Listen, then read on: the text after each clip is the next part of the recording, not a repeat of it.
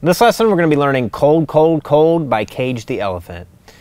Pretty cool tune. It's got guitar in it, pop tune, well, pop rock tune with some guitar in it, which is cool. It's kind of rare these days. It's got a cool recognizable line. Sounds like this.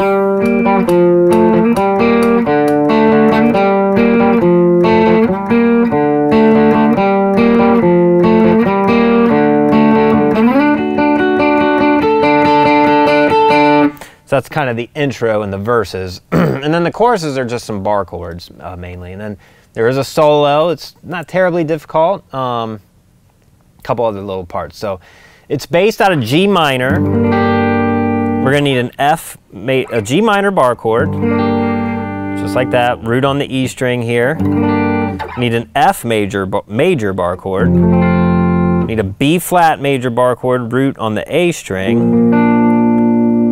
A D major, F major, and a regular D major chord. Those are about all the chords we need for the most part. So let's take a look at the intro. So we have this.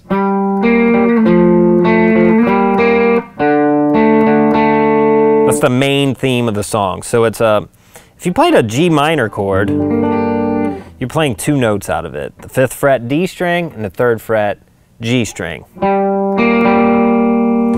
So you're going D, G, and back up to D.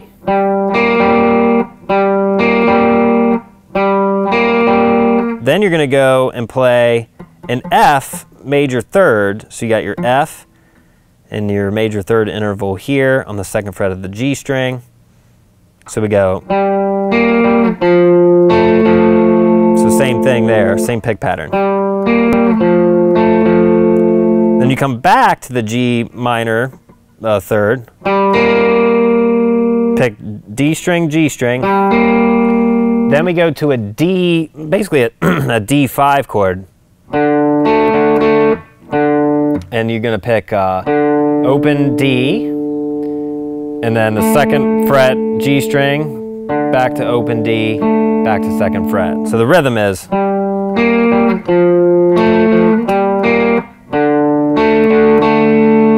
like that, and then that riff just repeats. So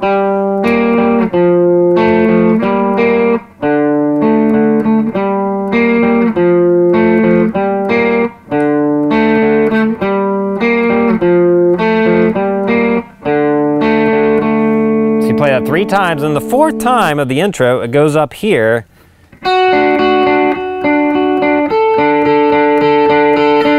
So basically part of a D major chord. So you're barring the 7th fret on the G and B strings. You're just going to bar those. You're going to start with the B string. You're going to pick the B string and G string. Just playing 8th notes. 1 and 2 and 3 and 4 and then just put your pinky down on the 10th fret of the B string. Same pick pattern. And that leads us into the verse. So the whole intro.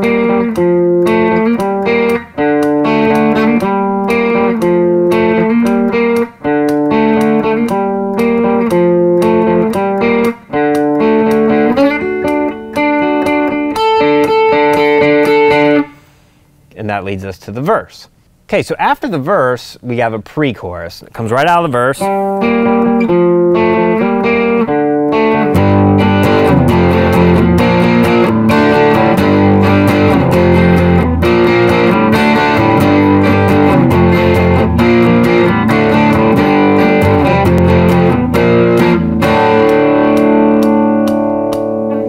Sounds like that. So we got 4 bar chords. G minor bar chord to F, B flat to a D. And it's all 8th notes, but the G minor is pushed, so it comes just a little ahead of the downbeat.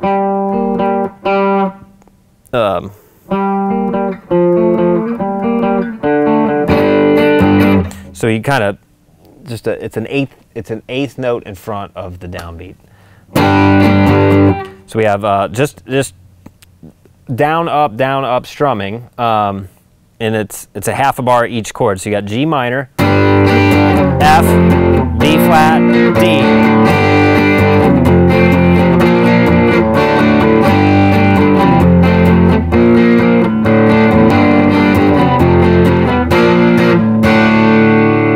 that's how it ends. So we have 2 hits on the B flat, and then you hold out the D for a whole note.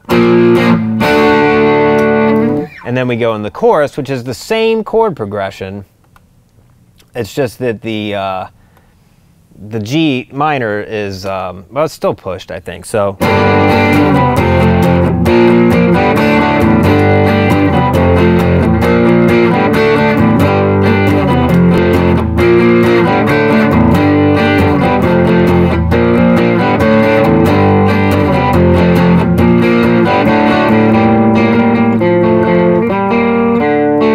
And then you go right back to the verse. So you play it 5 times in the chorus. So really the pre-chorus and the chorus are basically the same thing. So you got the verse, you got the pre-chorus, the chorus. Now, on the second chorus, there's a tag going into the bridge where they do a bar of G minor and then a bar of D. That's all that is right before the bridge. So it's just G minor for a bar, D for a bar. You can play the D here too if you want. And then we have this bridge where it's really simple. They're holding out chords, whole notes, so it's just B flat, 2, 3, 4, D, 2, 3, 4, G minor, F, then B flat, D, G minor, and then we go F high, and then B flat, and then D for a 2-bar like build up. So it's, one more time, it's B flat, D, G minor, F, B flat, D, G minor, F up high, and then D. So I go to that F up high, it's just 8th fret. It's the same chord shape as the B flat. It's just on the 8th fret. Then we go to the D. And that leads us to the solo section. And the solo is over the chorus material. And we'll get to that in a second. That's all the parts. That's pretty much the whole tune. Now there is one line that I want to show you that comes at the end of that pre-chorus. This little line that you hear in there. So at the end of the pre-chorus, where we go? So we got the pre-chorus.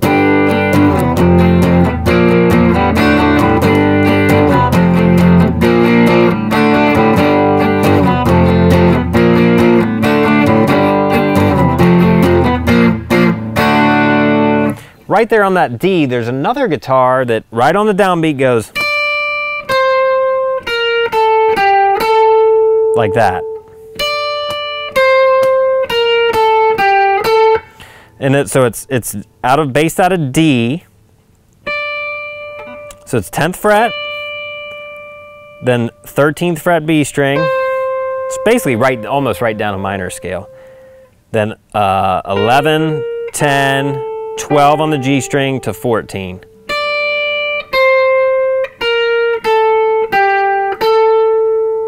One more time.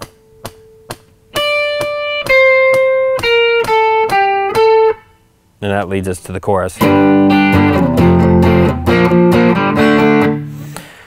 And then there's also an alternate way you could play the chorus. There's another guitar going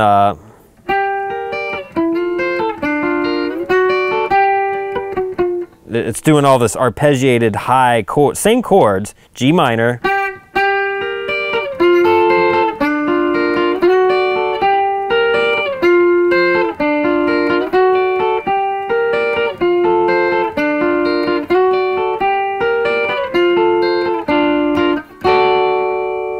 and he does the same thing in the chorus and the pre-chorus. So let's take a look at that. If you played a G minor chord, you know, in the chorus we're playing our G minor bar chord here, but if you played it with the root on the A string, it looks like this. Now, he's arpeggiating from this chord, but you don't need to hold the whole chord. You just need 10th fret, 11th fret, 12th fret. And he's just picking G, B, E, back to B. Then he's going to go to an F major chord. So it's 8, 10, 10. Same pick pattern.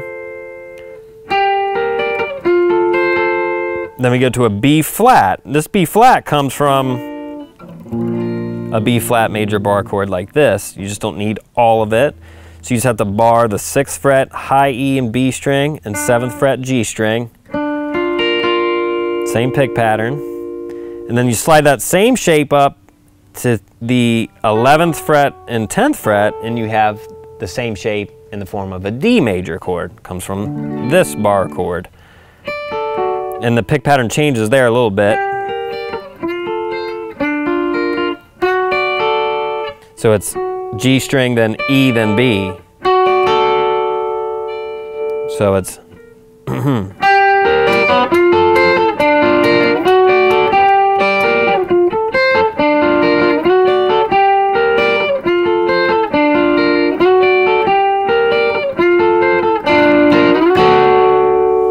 and then it does the same thing in the chorus.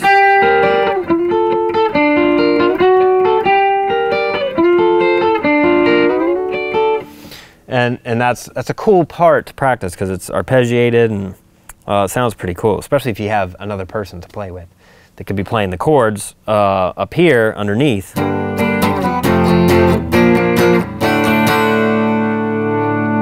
Okay, so next let's take a look at the solo. Okay, so now let's take a look at the solo. Solo is really cool sounding. It's not terribly difficult. There are a lot of unison bends in it that make it somewhat difficult, but there's not a lot to remember. And the solo is super overdriven. So I've turned the gain on my amp almost all the way up, and I'm using the neck pickup to give it a little, it's real full sounding. So I'm using the neck pickup on the guitar, not the bridge, so it's a little thicker sounding. Got the gain all the way up on my amp.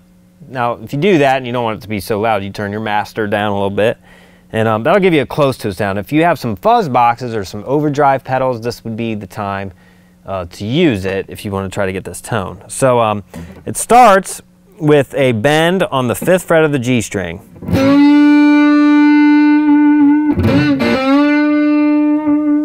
So we have the bend, he holds it.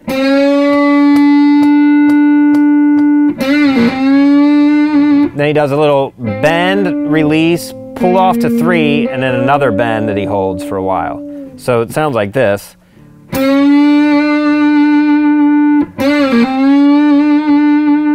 If you can do the vibrato, that would sound good.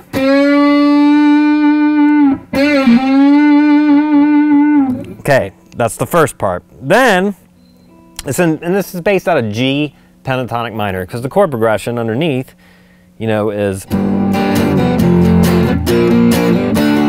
it starts on that G minor chord. So then he comes down to G pentatonic minor right here, all the way down on the 15th fret. You got your G pentatonic minor.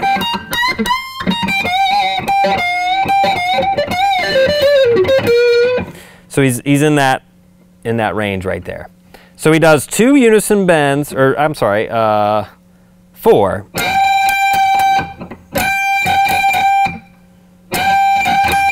So I'm holding 15 on the high E string, 18 on the B string, and I'm just bending a full bend on the B string, hitting it 4 times. Then you move that back a whole step, so just 2 frets, so now it's 16 and 13, 2.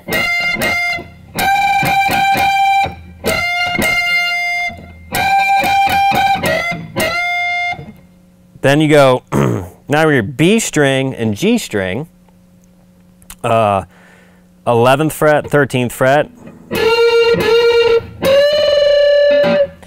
2 bends there, and then you come up to 17 and 15.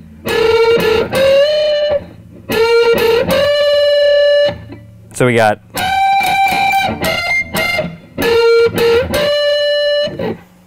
then it immediately comes down and plays the same melody down here. And that's 8 on the B string to 6th fret, then 3rd fret G string, and then slide up to the 7th fret G string.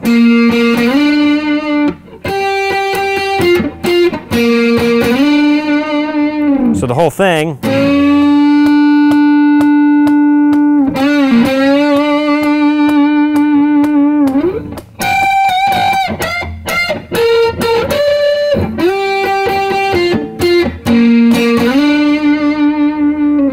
and that's the whole solo.